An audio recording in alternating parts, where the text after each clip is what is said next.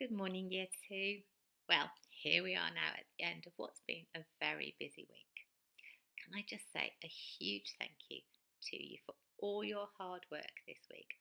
I've loved looking at the photos of what you've been doing, and the messages that you've sent me have really brightened my day. Thank you to you, and thank you also to your grown ups.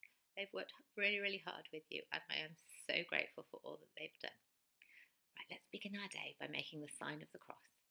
In the name of the Father, and of the Son, and of the Holy Spirit. Amen. Father in heaven, you love me. You're with me night and day.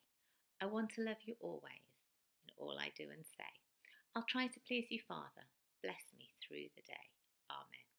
St. Joseph, pray for us. St. Nicholas Owen, pray for us. St. Therese, pray for us. In the name of the Father, and of the Son, and of the Holy Spirit. Amen.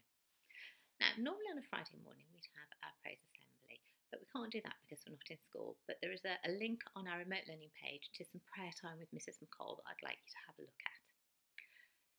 After you've done that, we're going to have lots and lots of activities to do today. We're going to begin with some maths. Now, our maths is slightly different today. This week is Maths Week England, and it's all about how much fun maths can be. So your maths today has got some choosing activities. You can choose to do some fun activities, and a special activity that I'd really like everybody to have a go at. It's called Maths About Me.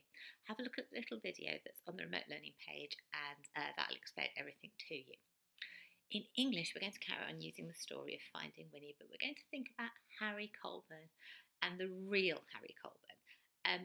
What I want you to do is have a look at some photos on the video that I've made, and then we're going to think about some questions that we might ask the real Harry.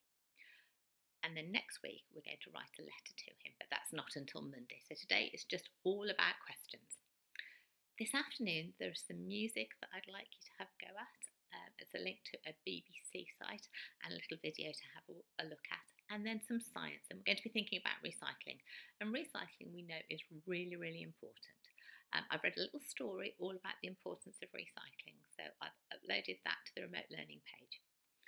At the end of the day, there is our story time. Now, I did say yesterday that I was waiting for a new Wrigglesbottom Primary storybook to arrive.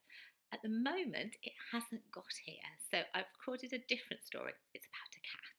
So have a listen to that.